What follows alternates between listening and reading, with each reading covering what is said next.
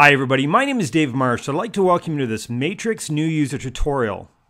Alright, well first off, welcome to Matrix. For many of you, this may be the first time you've actually seen the system, and while each of you will probably have your own unique needs and individual workflow, there are a few essential things that you need to do before you get started. Now, as any veteran Matrix user will tell you, this system is extremely customizable. So today we're going to begin by taking a look at each of the following items that you'll need to configure before working with any of your contacts. But before I begin, I'd like to mention that because each MLS has slightly different requirements, the system that we'll be using during this tutorial may differ slightly from the one that you're currently working with. Nevertheless, the functionality is the same, and for the most part, whatever you see during this tutorial, you'll easily recognize in your own system. Now, I'm going to take for granted that everyone knows how to log into the system, so we'll start by inserting our user ID and our password, then click Login to begin. Alright, so the first thing that every new Matrix user will need to do is set their contact information. Now, this is the information that will be publicly displayed to all of your current clients and new prospects, so it's very important that whatever you add here is accurate. So to do this, we're going to select the Settings option located under the My Matrix tab. Now, the My Matrix section is your area in Matrix. Think of it as a repository for not only the things that you've created for yourself, but also a collection of whatever you've created for your contacts. Next, we're going to click on the My Information link.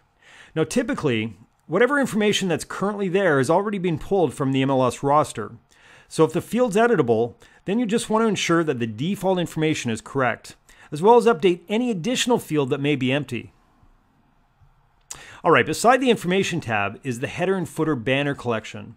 And here's where you can choose how you would like to brand any publicly viewed items such as printed reports and displays, your client's desktop portal, and if you have one, your desktop Matrix webpage.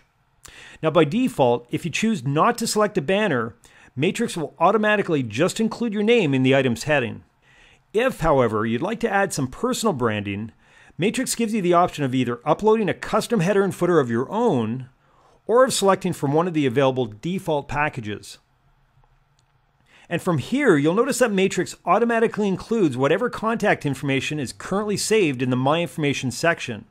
But if you'd like to add a photo, you'll need to upload that from this page as well. Alright, so I mentioned earlier that one of the places that your branding appears is in the client's desktop portal. Now with Matrix, a client portal is simply a repository for the content that you've already sent to a customer. But because your client may not have access to a desktop computer, Matrix also provides a mobile version of the portal for them to view as well. And you'll notice that not only does the header look different on the mobile device, but the information that's displayed here is also different. So back in the mobile header section of Matrix, you'll need to specify using the drop-down lists exactly what information you'd like to display on your client's mobile portal as well. Alright, so moving on to this next section, here's where you're able to set the default contact information that you'd like to appear on the cover sheet of each of the CMAs that you create. In addition to these details, you can also choose to upload a brand new or use an existing photo that you'd like to appear on the cover sheet as well.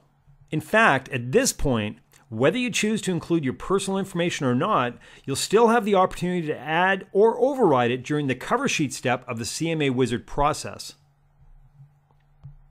Alright, so under the Portal Information tab, you'll find a collection of drop-down lists that contain whatever details you choose to include in the information section. From here, simply select the specific contact information that you'd like to appear on your client's desktop portal, or in the mobile version, under the View More Info link. Now, if you'd also like to include other available links that allow your users to search additional listings, simply select whatever checkbox applies and it will appear below your contact information. Alright, so whenever you choose to send any content to a client, you'll also have the option of including a default email signature along with your message. Now this is an HTML-based signature, which essentially means that you can add HTML elements such as links, images, tables, and formatted text. For this example, I'm going to recreate my current signature just to show you how easy it is to add one of your own. To begin, I'm first going to click the Image button, and then select from one of my existing photos that I've already added elsewhere in the system. In addition to this, you can also add a URL that points directly to the actual image stored elsewhere on the web. Next, I'm simply going to add whatever text that I'd like to include in my signature. In this case, my name, my title, a contact number, and finally, my email address. Now at this point, because my email is currently just text, we're going to want to make this a clickable link for our recipient. And to do that, simply highlight the text and then select the link button. Now, if this had been a link to my company website, I'd simply leave it at URL and fill in the website address. But because this is an email link, we're going to change the link type to email and then add my address, an optional subject line,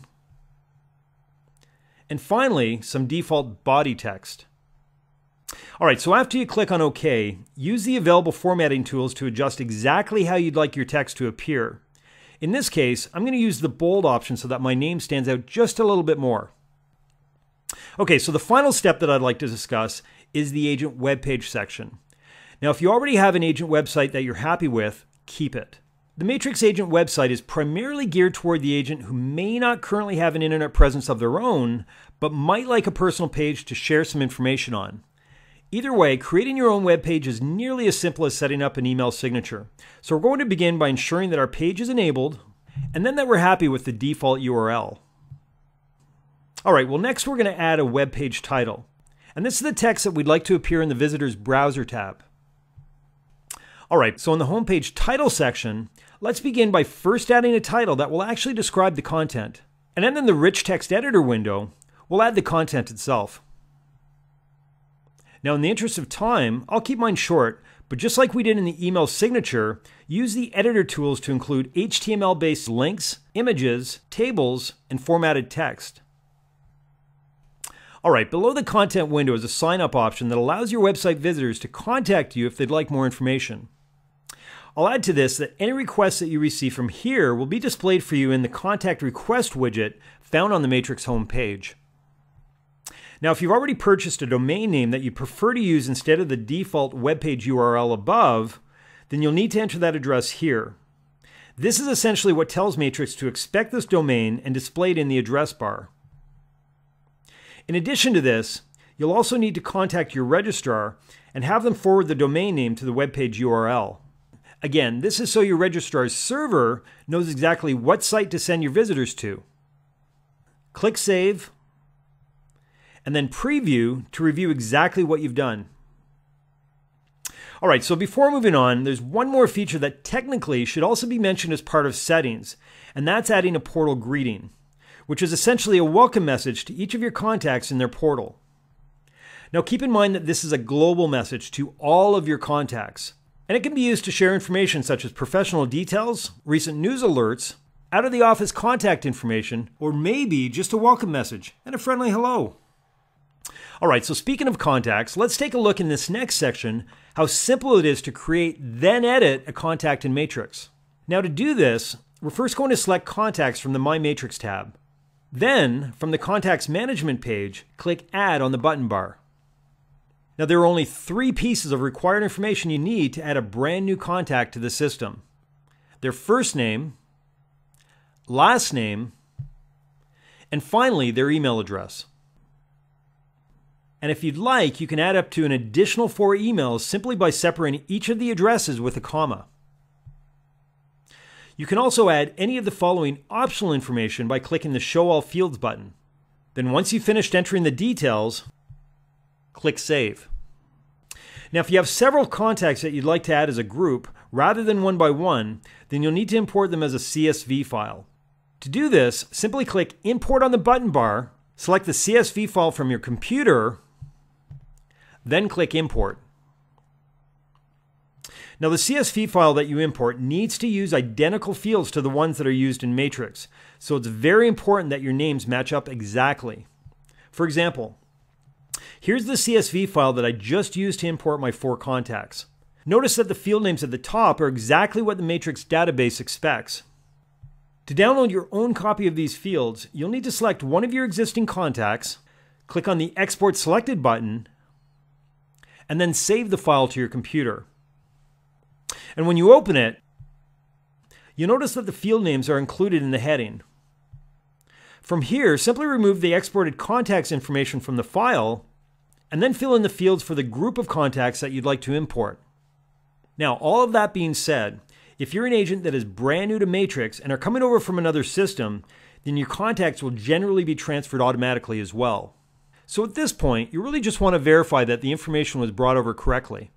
And if you do need to edit a contact, simply expand the Contacts Management section, then click Edit Contact on the button bar.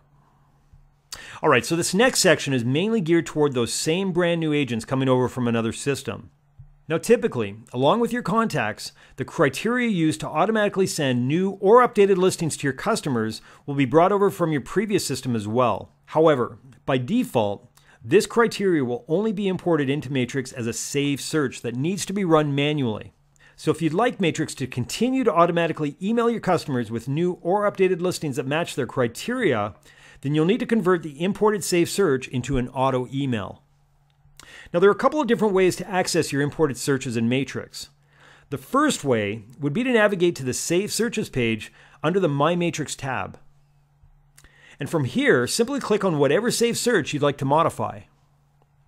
The second method of converting a save search into an auto email is by accessing the specific contacts saved searches in the Context section of My Matrix.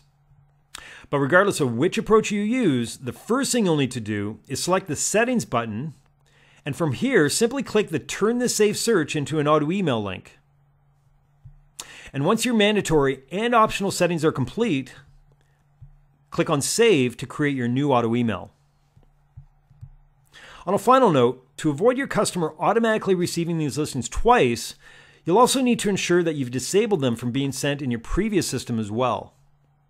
Alright, so the final feature that I'd like to discuss, I've actually left until the end since it really only applies to new users who are interested in setting up or being a part of a team. So to access the team functionality in Matrix, under the My Matrix tab, click on Settings and then Team Settings. Now in Matrix, agents have the option of either being a team leader or a team member. As a team leader, an agent can invite other agents to join their team by first entering the team member's ID, and then by choosing the credentials they'd like to give them. Now by selecting the Impersonate option, any action taken by this team member in my system will appear as if it was actually taken by me, their team leader. For example, any reports and emails that they sent to my contacts will display my name, my email address, my header and footer, and my email signature. On the other hand, when selecting on behalf of me, then it will be very clear to the recipient that the action that they took was taken by them on behalf of me. But regardless of which option you choose, when a team member switches to work under your system, they will have access to everything. That means any data that's accessible to you, the team leader, will also be accessible to that team member.